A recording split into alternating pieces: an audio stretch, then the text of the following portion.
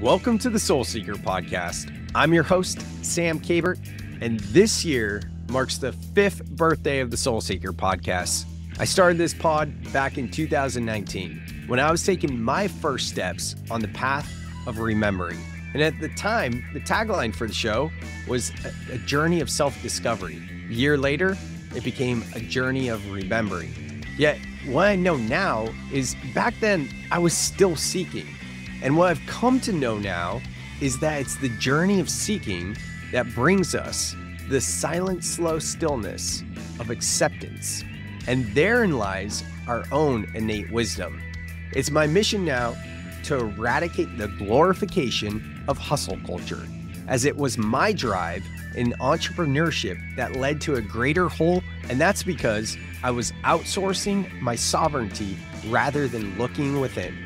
So let this be your invitation to take a deep breath in and remember that at any time we can shift our thoughts and our feelings to create the outer world in which we wish to live. Soul Seekers, it's time to grow. Let's go.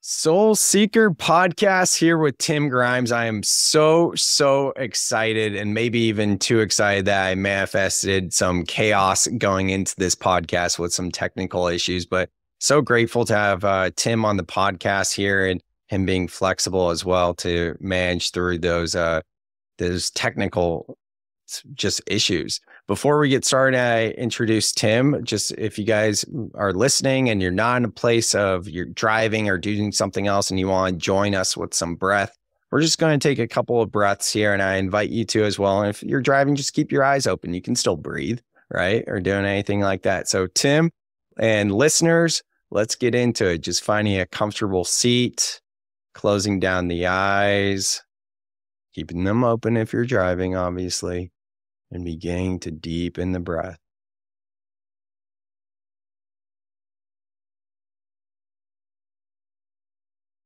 And finding an inhale through the nose, slowly inhaling all the way up.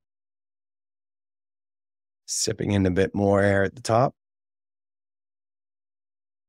And through the mouth, audible sigh. Another like that, slow inhale through the nose, all the way up. Sipping in a bit more at the top. Rolling back the eyes. Holding the breath.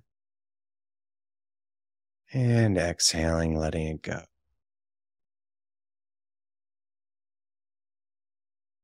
And one last breath, inhaling all the way up. Biggest inhale yet.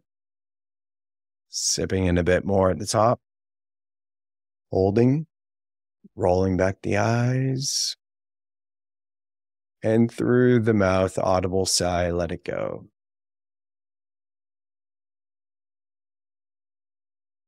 Flickering the eyes back open. And let's get this podcast started. Tim, welcome to the show. How are you feeling? I'm feeling good, Sam. I feel like our energy is way better now versus the frantic of like joining on Zoom from my iPhone and be like, yeah, my computer, my setup's not working and all this. Like, let's just reschedule. And then 10 minutes later, be like, okay, I got it to work. And you'd be like, you sure? And I'm like, yeah, we'll just slow down. We'll breathe through it and we'll be good. We're both here now. So thank you for being flexible. Of course. Yeah. And I mean, I was kidding that, it was an auspicious sign when we were having technical difficulties. And that's, that's La Vida. You got to go through the technical difficulties to get to the other side. So here we are. Here we are, embracing it all. I love it. So just for context for the listeners, I got into Neville Goddard's work, who is a spiritual teacher from, I guess we could say, the early 1900s. I'll defer to Tim. And somehow I came across Tim's book, Relax More and Try Less, and a few other ones as well. And this was after working with an energy worker. His name's Peter Evans, but a lot of my friends that have gone and seen him, we just affectionately refer to him as the wizard. And my integration of this energy work with this real life wizard was just synchronistically coming across Tim's work of this book, Relax More and Relax More, Try Less. And that book changed my life. I'd say for about 4 or 6 weeks, I maintained a very, very, very high frequency.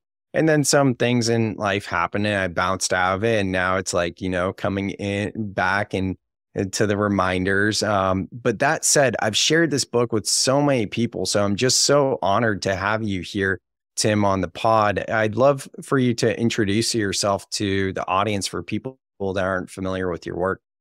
Sure. Yeah. Well, thank you for having me, Sam, and thank you for those kind of words. I love it when I hear people reading Relax More, Try Less, because that book it's 10 years old now, just about, or 9 years old. Yeah, my name's Tim Grimes, and I am a coach and spiritual counselor.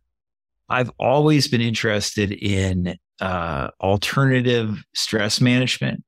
And it's, kind of the connection with spirituality. And I've written a lot about it. And at this point, I've coached a lot of people and counseled people on how to integrate, you could say kind of far out law of attraction, manifesting type of concepts, the kind that Neville Goddard, who, yeah, you're right. He was basically a mid 20th century mystic teacher. Some of the far out stuff that he talks about, how to practically implement it in our lives, because especially the last couple of years, I've kind of started to focus more on grounding people into these, various manifesting ideas, because we hear so much about manifesting these days. And it's such a popular topic on social media. However, I don't think most people actually implement it in a fulfilling way where they don't judge themselves for doing something wrong, or they think that, I'm not doing this technique right, or I'm not in a high enough frequency. There's something wrong with me. I really try to emphasize the relaxed non-judgment. Your life gets better just by easing into these ideas more and embracing them more and focusing more on relaxation. And that's what I share through the written word, through the pen. And I have a podcast as well called Law of Attraction Explored, and also a ton of informal car videos of me on YouTube. So yeah, that's what I'm about in a nutshell. Car videos, huh? Yeah, good old car vids. Nice. Cool. So how many books have you written at this point? Believe it or not, I've lost count. That many, huh? Yeah. Well, so I got into Neville back in 2014. And at that point, his teachings were well known, but not nearly to the extent that they are today. So I edited quite a few of his lectures and his shorter books, into collections and put them on Amazon. And I was encouraged to write commentary about some of his works, because there wasn't really a lot of commentary about Neville's teachings back around 2015. And so that's how Relax More, Try Less came about. And I wrote 2 other short guides about Neville. And I'm trying to think. Most of my books are short, they're like 100 pages or less a lot of the time. I like that about it. Yeah. Yeah. I try to be really succinct. I've written several other short guides since then, but like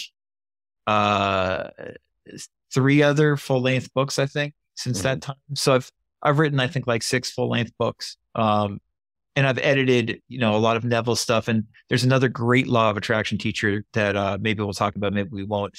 His name's Emile Coué. I edited a collection of his work called Simple Self-Healing. He's a real good guy to know about if you're interested in the law of attraction, because he really grounds these ideas in practical psychology that I think most people can understand. Yeah, let's just go there now, because I definitely want to dive into the Relax More, Try Less and Neville teachings. So we'll definitely get there. But now that you mentioned this other person, what was their name? And can you tell us a little bit more about them? Sure. Yeah. So Emile Coué was a French psychologist from the early part of the 20th century. He was like thriving in like the 19 teens and 20s. And believe it or not, he was extremely well known during like around 1920. He was compared in some circles in terms of popularity to Freud, believe it or not. He was a well-known figure. And what he's famous for a couple of things, but largely forgotten today. One of the things he's famous for is he's considered kind of like the grandfather of explaining the placebo effect. He basically, his job for decades was as a pharmacist. He had a pharmacy, and he realized that when he prescribed something and said basically, "Oh, this is going to work well," or this is gonna help cure you, it had a much greater effect when he said nothing, or if he said like, "Oh, this might work, this might not work." And he got into hypnotism and kind of combined a lot of ideas about self-hypnosis with this idea of positive expectation. And that led to him basically treating thousands of people each year and having them hypnotize themselves to get themselves better, to heal themselves of their ailments. What's very interesting about Coué, because I could go on talking about him, and I have a bunch of car videos talking about him. What's interesting about Coué is that he didn't use any spiritual language at all. He said, this is just a part of being human, is we have these psychological tools that we often misuse, but our imagination is meant to work alongside our willpower to keep us healthy and to heal us and to make us accomplish goals which rationally might not even seem possible. So Coué was very down to earth. And what's impressive is that people would come see him, and a large percentage of those people would be able to heal themselves very, relatively quickly and effectively just by implementing his very simple suggestions. His most famous line, his most famous, I guess you could say, technique is this thing he called conscious autosuggestion, where you would, you put yourself in a rather drowsy state before bed and say, every day in every way, I'm getting better and better. And you would recite that like a mantra over and over again. But yeah, he was an incredible teacher, and he's sadly forgotten about, except if in certain psychological circles. So people have heard the name, but they don't actually grasp the profundity of what he's saying. He hugely influenced Neville and most of these more spiritual sounding law of attraction teachers that came after him. So thank you for sharing that. So it's every day I'm getting better and better. And essentially like what we're hearing with Dr. Joe Dispenza and other teachers as well, getting in the theta brainwave state and reprogramming subconscious mind, right? Yes. I mean, basically the stuff that Dr. Joe's talking about and that so many of these people today are talking about is stuff that Coué explained extremely clearly 100 years ago. And when I say this guy had shocking success rates, I really mean it. Again, thousands of people would come to see him a year, and over 50% of people, the reports, there's been reports saying would heal themselves by going to see him. Now, whether those were long-term cures, that's up for debate. You can debate that about most of this stuff when we're talking about the law of attraction. But I've just never heard of success rates like the kind that Coué had in modern times, at least in the Western world, when it comes to, getting people to buy in and effectively implement this advice in a very practical, health-inducing way. So thank you. Let's get deep here and talk about disease, specifically something like cancer, right? And I try to be very cognizant and mindful and just respectful of all people's situations, whether it's a physical disease or hardships in life, because in a lot of ways, if we tell someone that's newer on the path, like, hey, your subconscious mind is creating your reality, and quantum physics science proves that your inner world creates your outer world, the spirit of harmony law, the law of attraction, all of these things are saying the same thing. And someone is like, well, how come everyone in my family is dying, or, whatever the situation may be, or I'm experiencing X hardship, so I'm experiencing cancer, whatever it is. What do you say regarding that, like calling those hardships in? I know that's a big question, so No, we'll take some I love time. it. Yeah. So this is my take on this, and this ties right into relax more, try less. I think that there is an incredible amount of, we in the law of attraction community, we call it lackful thinking, lackful, you could say negative input going into our lives every day. And we could say that's culture. We could say that's just humanity itself. But in the very least, culturally, the input in many ways is largely negative and lackful. And you could say diseaseful, not just physical disease, but mental disease, mental suffering. That's the default. That for almost everybody is going to be what you were raised in. So I don't care how well-versed you are in like the law of attraction or all these ideas we're talking about. It can be hard to overcome that degree of indoctrination and that degree of cultural input. That's the work, And so I have a very forgiving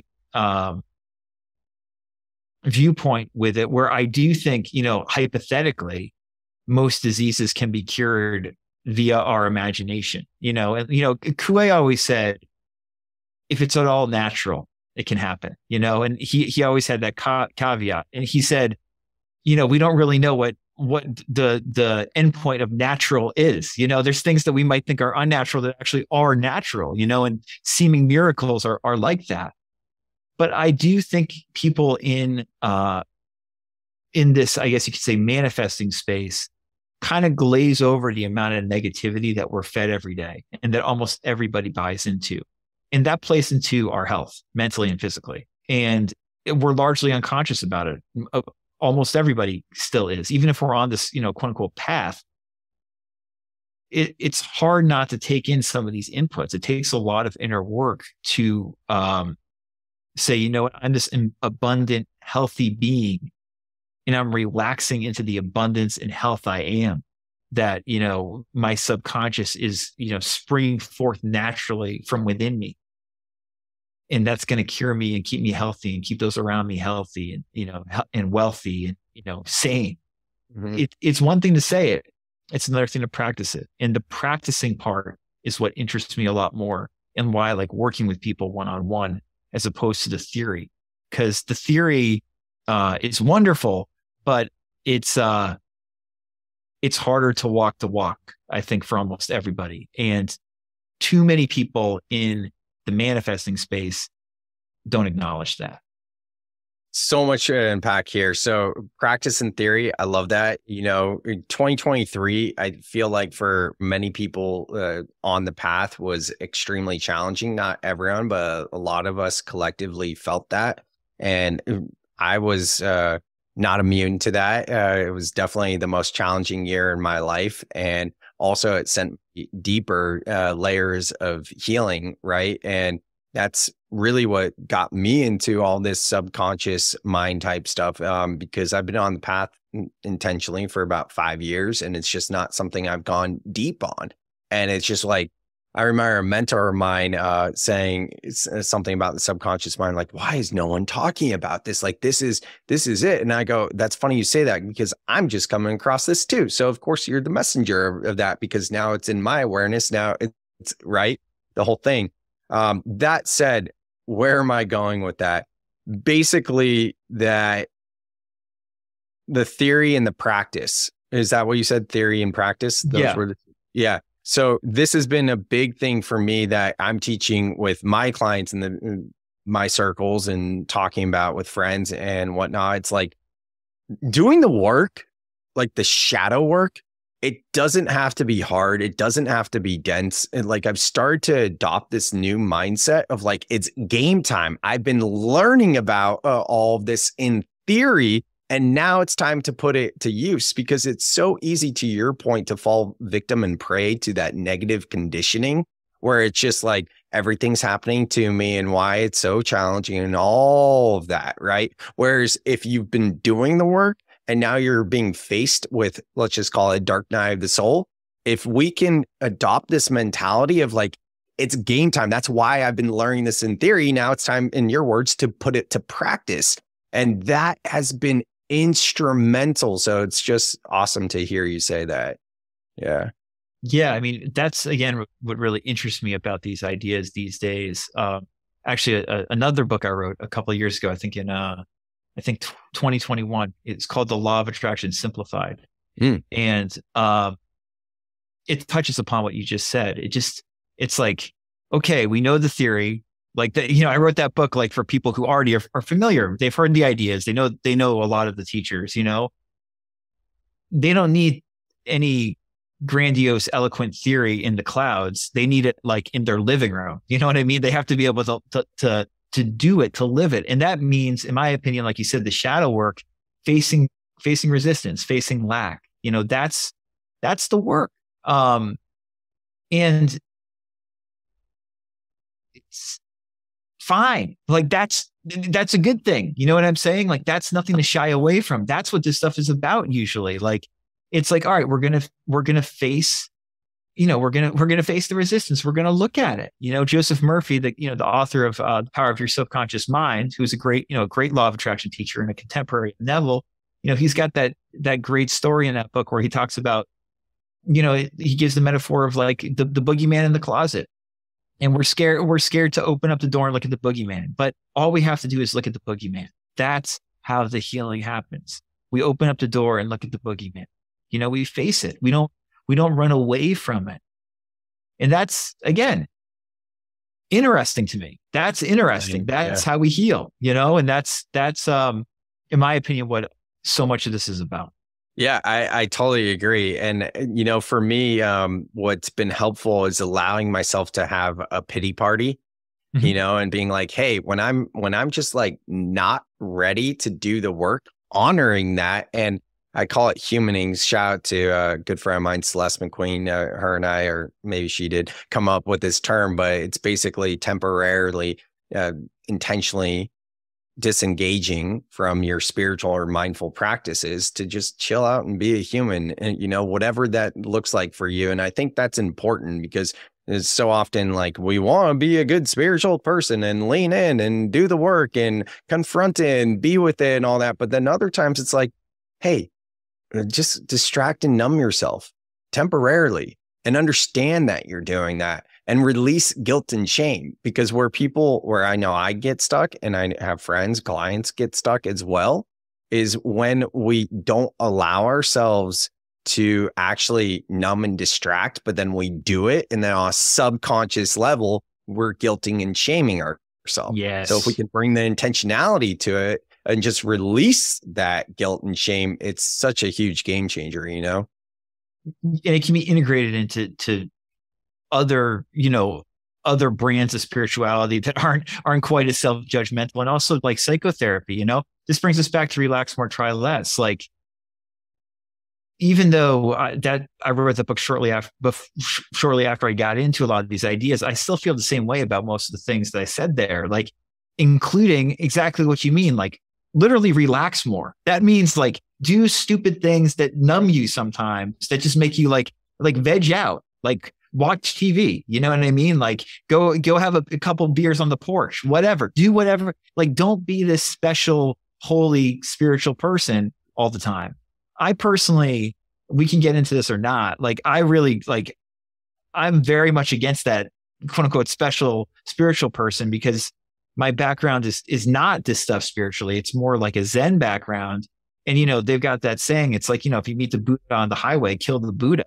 It's like, we should be very reticent of teachers that seemingly like are floating above us, because it's mainly, in my eyes, like, the term I always liked was spiritual materialism, which was a American Buddhist term from the 1970s. These days we tend to call it, I think, spiritual bypassing. And I see it all the time. And I'm still pretty active in like the Neville community. And it's a huge problem where people want to float, they want to idolize Neville or some of these other great teachers, and they are great teachers.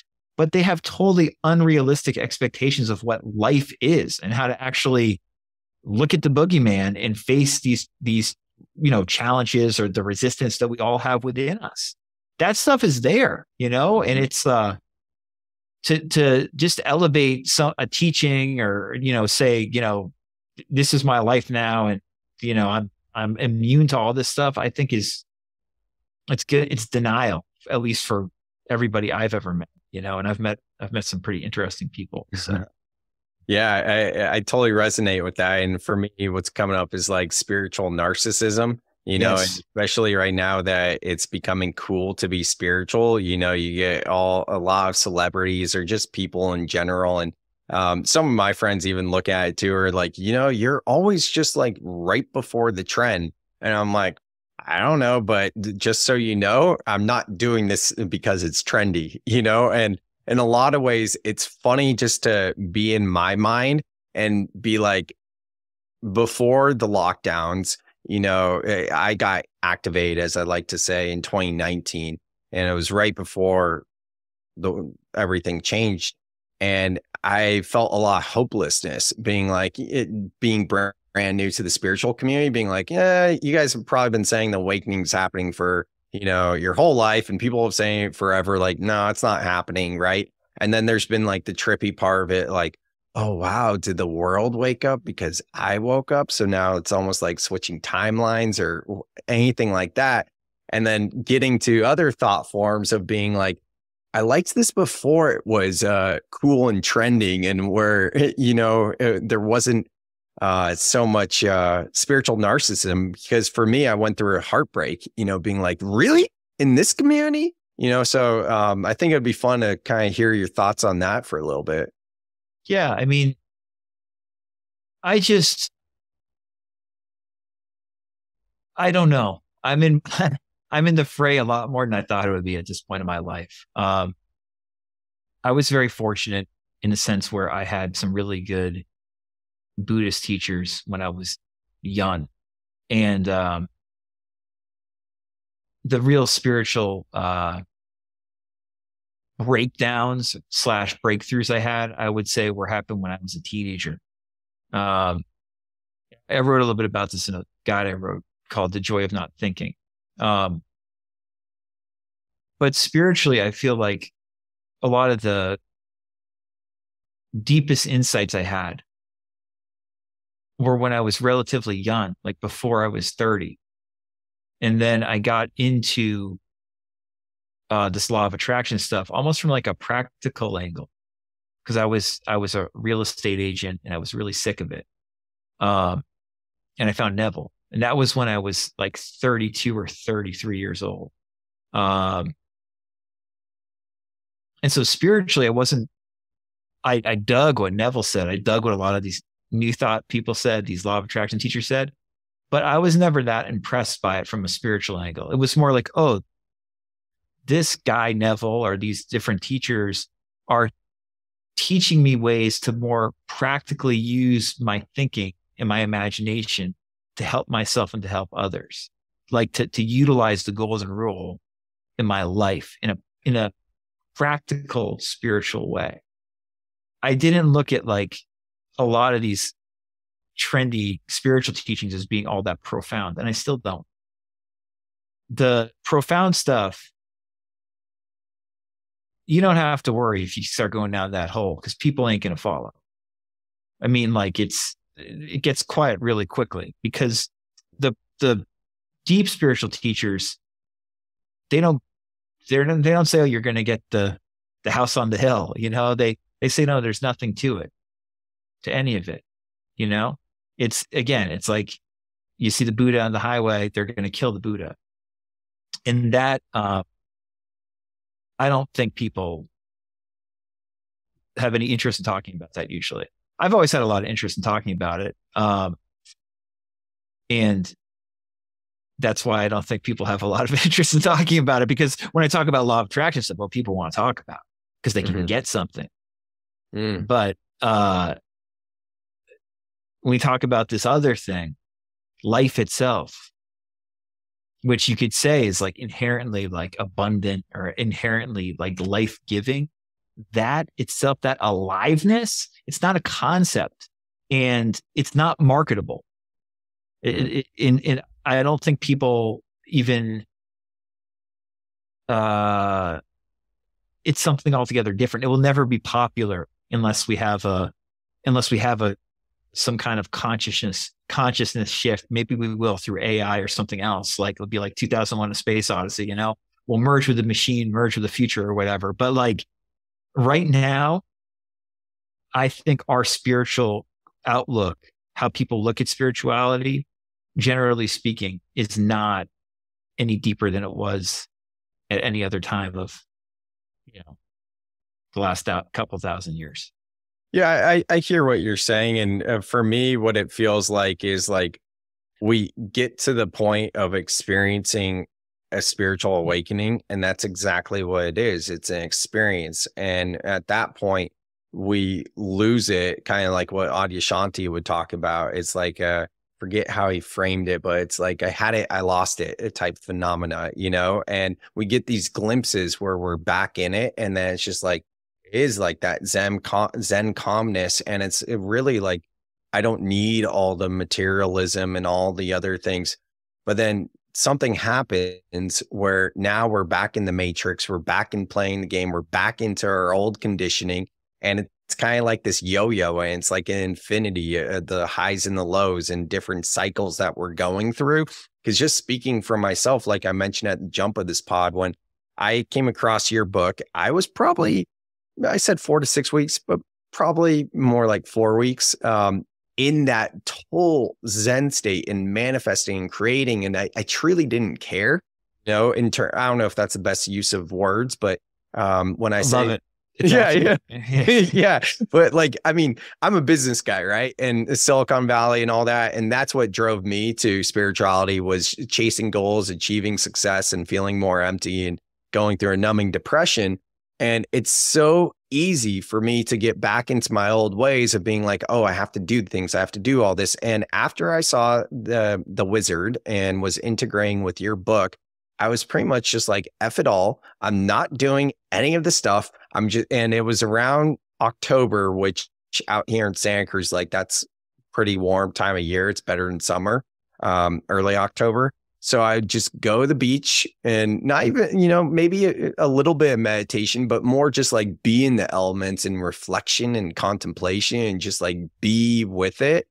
And that's where I'm stuck right now. I'm trying to get back there, because just hearing you speak, it's like, yeah, I resonate with both, it's a yes and, because it's so easy to get back caught into the conditioning. So I think my question for you is, a lot of us experience this. What would be some of your recommendations on how to ease into the process of relaxing more and trying less? Because for me, I am someone that works with earth medicines and plant medicines, and I use them as a tool, not as a crutch.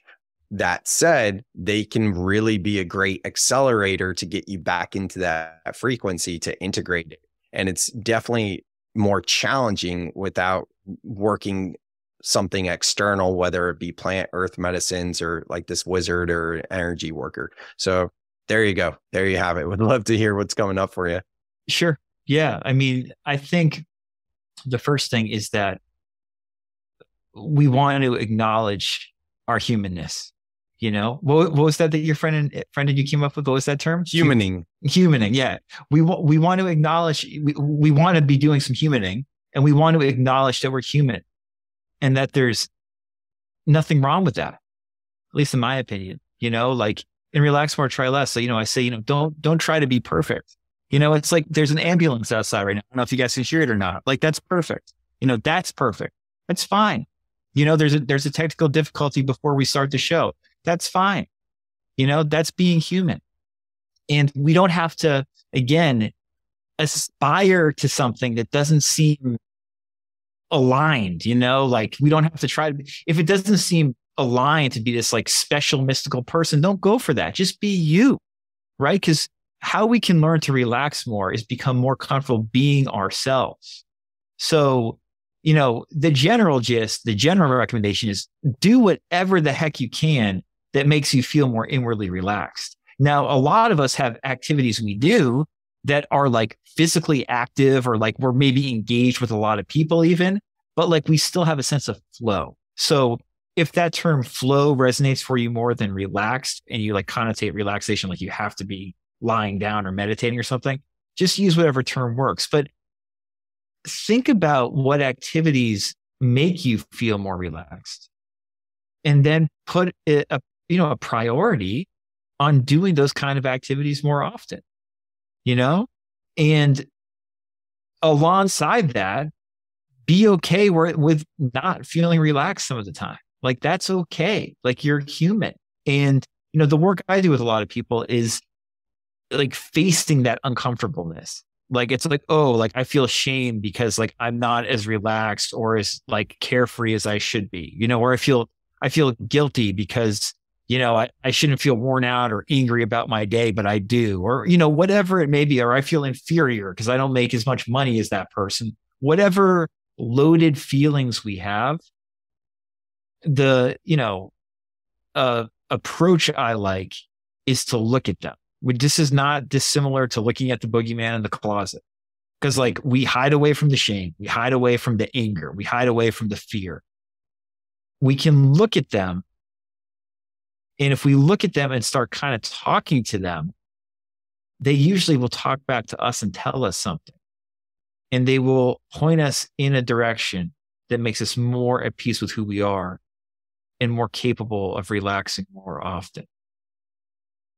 So, I love that. Yeah. Sorry. No, that's the general gist, it's a practical approach that I like to use. That reminds me of internal family systems, parts work. Totally. Absolutely. Yeah. It is IFS. I mean, I use IFS, I use that modality or stuff like that all the time with clients, and parts work really works well alongside a lot of these manifesting ideas. Really works well. And it's something that a lot of people don't know about. So could you, just so it's not me, so we can hear it from you, for someone that's not familiar with parts work, and actually let's get into that for a second. I've been wanting to say, and also like you said, it's all perfect, right? In terms of like not getting caught up in, oh, I should have done this or that, right? And we also don't want to spiritually bypass and it's all perfect, but we know all this. So anyways, what I was going to say is the subconscious mind. We've kind of danced around it, but we haven't really addressed it. So it's very confusing, and different people have different thoughts about the subconscious mind and conscious mind. But I feel like it's so simple, and I feel like I explain it pretty well, and I totally resonate with the way you break it down. So for someone who's newer to this, or they've heard of the subconscious mind, but they don't totally quite understand it, could you relate it to the masculine, feminine, inner and outer world, and how you teach it that way? Or just however you want to. So what might be interesting, I can do it that way, but honestly, the way I look at it now to explain it, usually, and again, it's a loaded term. I think the reason people get confused is they have every right to be confused. What the hell is the subconscious, right? Like, what do we mean? The way Coué, who explained this stuff, again, in my opinion, better than anybody in a clear way, he said, your unconscious or your subconscious. He said, for practical purposes, your unconscious and subconscious are the same thing, right? But he went further. He said, your subconscious for practical purposes is just your imagination. Love that. That's like, so that can be very helpful, for people who are very spiritually bent, like myself. I mean, here I am bashing all the spiritual materialism, whatever, but for me, I say like my subconscious is God. It's like that's my connection to the universe, to, you could say, the creator. I don't know, but like it's something deep within me. But I think for practical purposes, and Joseph Murphy, if you're confused about what the subconscious is, Joseph Murphy gives a bunch of good examples, including a really good masculine feminine example in The Power of Your Subconscious Mind, his classic book from the 1960s. But a way to look at it is that we have conscious thoughts that we're pretty aware of, right? Our subconscious is what's going on in the background, and we're usually not aware of it at all, but in a way, it's running the show. Or not in a way, I mean, it is running the show, which is not to say that your conscious thoughts don't have any strength or value. They have a lot of value, But if they're not aligned with your subconscious thoughts, with what's in the background, then it's not going to pan out. So for instance, you could consciously be like, people affirm stuff like, I'm going to be a millionaire. I'm a millionaire, and if you're broke, your subconscious knows, your imagination knows, no, this guy's got no money. But if you can somehow convince yourself, oh, I'm feeling wealthier and wealthier, like my wealth truly is growing, and you affirm consciously, I'm getting wealthier and wealthier, and you somehow get your subconscious to buy into that, for the background to buy in, which is why we hear all about these various manifesting techniques. That's what they're trying to do, is to get your background noise, basically your background subconscious, to buy in. If you consciously affirm something or set your sights on something consciously, and your background mind buys in, you're in luck. It's not luck. It's your subconscious in action. It's going to start to create that in your outer world. Does that make sense? I can give other examples. Yeah. And is feeling is the secret. Is that yours too? That's Neville. That's a famous Neville book.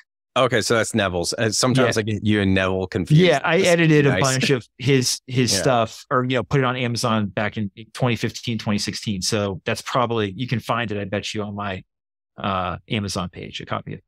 Yeah, because I love, I have a few of your books, and I love them because they are short and you can keep listening to them. I listen on Audible, and it just is training my subconscious mind. And what I got to the past couple of days is I'm taking in too much information, and it's like, that's my block right now, because there's like this book I want to listen to, this book I want to read. I'm working on my 6th book. I have a few different projects, and my book is called Overcome the Overwhelm. So of course I'm experiencing overwhelm, and that is the cosmic joke. That's the creative process always, you know what I mean? Yeah. Right. Yeah, I know. It's so funny. Yeah. So, that's one of the hardest things. I don't mean to cut you off, but I completely agree with that, Sam. I'm glad you mentioned that.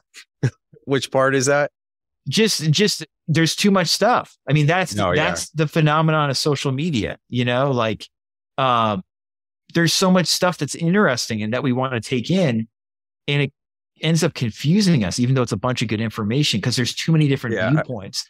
Makes it harder to relax and feel inwardly at ease. Yeah. And to that point, there's been multiple medicine ceremonies where at the end of the ceremony, like the big message that came through was, we don't need more information. We don't need more books, podcasts, audibles, or anything, because that takes away from our own inner knowing and accessing the remembering. And to your point, the trying less and relaxing more. Then the really confusing part of that is like, well, shoot, I'm an author, podcaster, YouTuber, speaker, educator, teacher. I'm like, well, am I adding more clutter and chaos to the noise? And it's like, no, you're guiding people, because we all need our guides. And so anyways, that's an interesting rabbit hole. Where I was going to go when I first asked you about feeling is the secret, I like to think of things as yin and yang. Yin, we can think of the inner world. We can think of it as the archetypal energy of feminine, or the 95% subconscious mind. Whereas the yang, we can think of how we experience the world with our 5 senses, the outer world, that is the archetypal energy of masculine. And I think I left something else out, but we get the idea. The conscious mind, that's what it is, right? The outer. So to that end, with feeling is the secret, what was such a light bulb for me was I was doing all the masculine things. I was doing all the yang of like, oh, get in the theta brainwave state, say the affirmation, do the shadow work before you say the affirmation so you can transmute it. But I wasn't feeling it. So what I got to, and there was this one time where I was riding my bike home from a hot yoga class. And this is a great story, but I'm not going to tell the whole story. Just some things happen, and I was feeling, I call it awake in the dream, right? Feeling that I amness, we could say it that way, and just feeling connected to nature and all things and everything, right? And at that point, I said the affirmation I had been working with, and it manifested in the next 30 minutes. And when I went through all of this, in that 4-week period I've mentioned a few times now, that's what was happening. I was just more and more coming to a point of that feeling and then saying the affirmation versus being like, let me get in a theta brainwave state so I can relax into it. Now rewire the neural pathways, which all of that is great, but it's a yes and. It's the yin and the yang. It's the feminine and the masculine. It's the subconscious and the conscious working together. And that for me was just mind blowing. You know, it was just awesome. So. Yeah, I think so often the technique is just to get you to that feeling. Mm-hmm. You know, Neville, I did a car video recently. And Neville's got this great, like basically a throwaway quote from some lecture in the mid 60s. And he's like, yeah, all this stuff I talk about. And Neville's got like the coolest techniques. Like they're the most far, like they're like, they seem magical. Like a lot of his techniques, just, you know, getting into a sleepy state, imagining something, and then like it coming to pass really quickly. He's got all these miraculous stories about that. But anyway, he's considered a master at explaining all these fancy techniques. And he goes, yeah, all that stuff's just figurative. He goes, I'm just doing all that just to convince myself, just to get to that feeling. It's all just to get to that feeling. And then if you're in that feeling state and you really, really feel it, you can just have a very light intention or just say it once or what have you. And you're so aligned with the feeling, with the actualization, that it might demonstrate or manifest very rapidly like it did for you in that situation. Mm-hmm. Yeah. But it's the opposite, like of how we usually look at this. Look at it from this very masculine way, if you want to say that, of like, what do I have to do? What's the technique? I'm going to do all this stuff. I'm going to set this in order to get to the state, and then I'm going to feel it. And it's like, yeah, but feeling is the secret. You really just want to.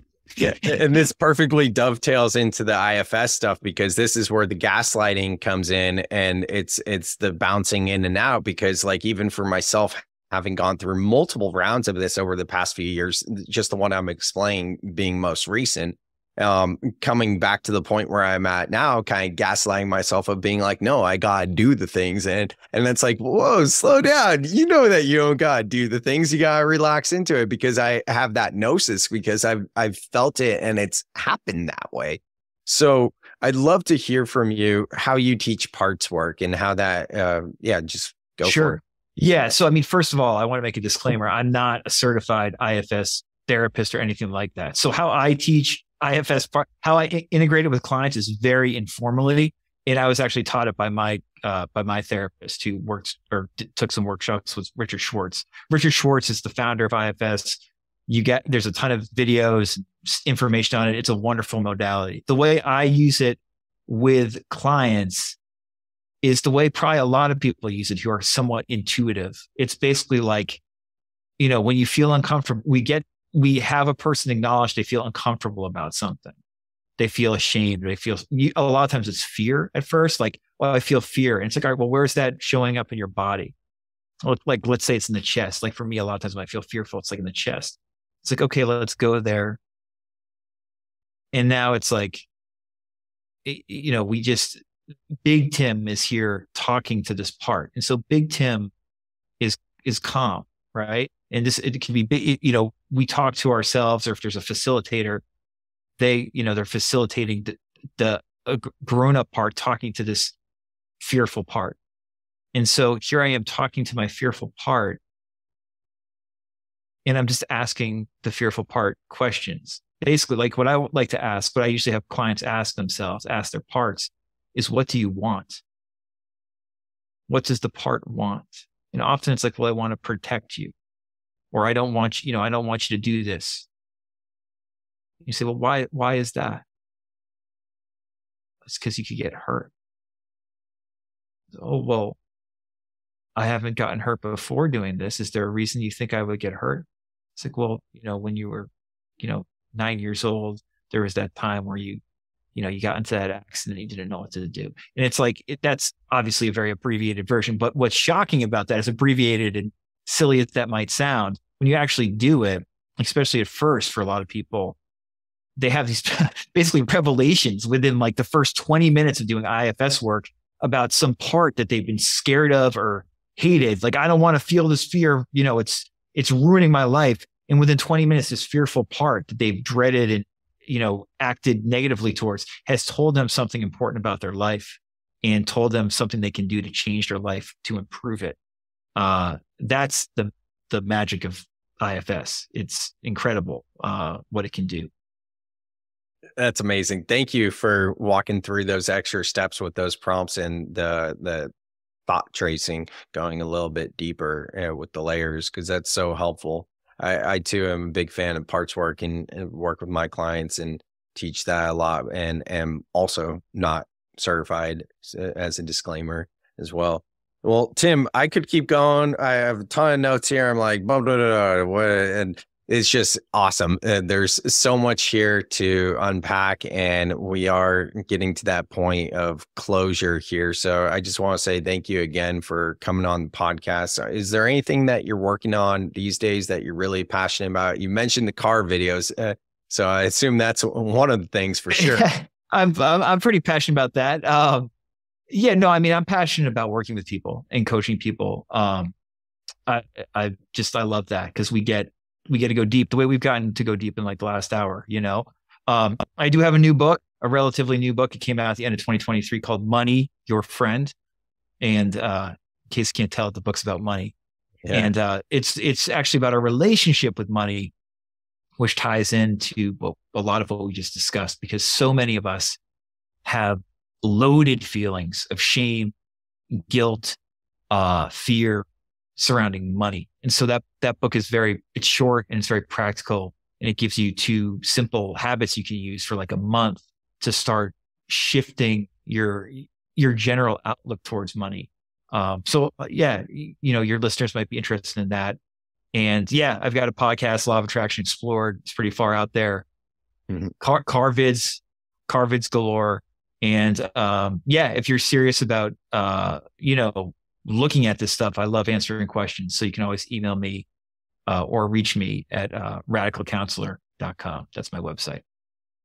Cool. Yeah. And you guys can go to the show notes. You'll find all the links there. And if you're cool with it, Tim, I'll link your email there as well, so people can reach out to you directly.